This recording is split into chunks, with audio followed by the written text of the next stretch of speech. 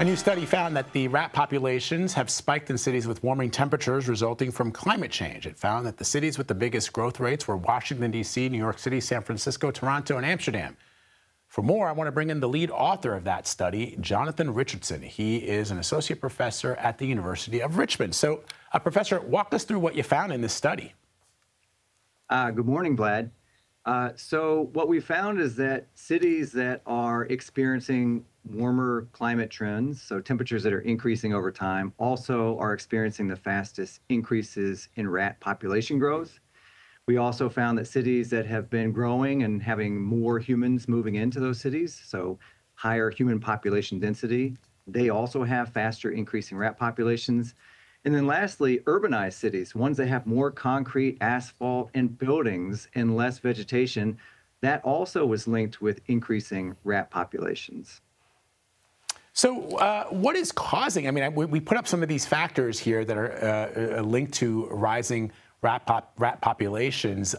So we sort of understand what the effect of those things are having on rats, but what is causing us to, let's throw that list back up again, because I want people to understand that the result of the things that we are doing are what is leading to the increase in rat populations. Yeah, there's two basic parts of the equation for rat population growth. It's how humans are keeping our own nest in terms of managing garbage and food waste and things like that. But there's also these urban environmental variables that from this study clearly are important to this. And so in terms of warming temperatures, there's not a lot that individual cities can do about that, but it's very important to understand how that impacts the biology of the species, because if winter is delayed by a week or two, if it stays warmer into November and December in this part of the world, or if it gets warmer a little bit earlier in the spring, or like we're seeing this week where it's unseasonably warm, that gives rats a little bit longer time to stay above ground and to forage and get more food and maybe squeeze out another reproductive cycle or two, which is easy to see how that accelerates population growth. Population density in terms of people sort of becoming a more urban species ourselves, that makes intuitive sense too, because the more people that pack themselves into cities, the more food waste that's going to be available for these rats to take advantage of. And these rats are really well adapted to turning excess food into new baby rats that'll be scampering around our neighborhoods in these cities. Oh boy! So let's talk about Washington D.C., which saw a rat population growth of 1.5 times higher than right here in New York City. Now, most New Yorkers would be shocked at that and not believe it, because we have rats here that enjoy pizza and knishes and you know what else? Donuts. Yeah, donuts. You see, New Yorkers here are like, they're all screaming out like what they've seen rats feasting on here in New York City. What's going on in D.C.?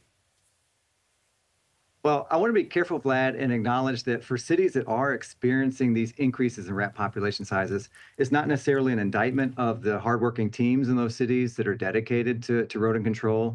Almost always they're under-resourced. They don't have a big enough budget. They don't have a large enough staff to even address the residential complaints that come in and to deal with these intense infestations that are already there. So they have trouble keeping up for reasons that, you know, are beyond their own control, these rodent management teams.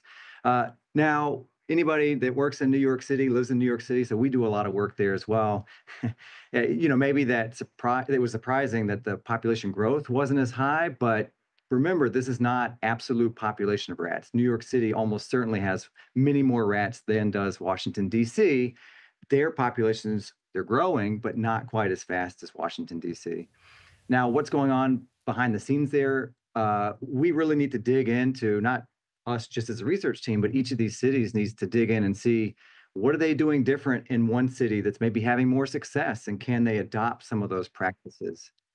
For Washington, D.C., I know that rodent control team, they do a lot of outreach to residents trying to encourage them to submit complaints and sightings of these rats. And so they're trying to get a handle on all the areas of the city that they need to address. New York City is a very different city than Washington, D.C., very different type of challenge. Much bigger staff there dedicated to dealing with these rats. And of course, the mayor over the last 3 or 4 years has made it a priority to change some of the things that maybe make it possible for rats to live in New York, including the hiring of the rat czar. Fascinating. Professor Jonathan Richardson, thank you very much for sharing your insight. Thank you.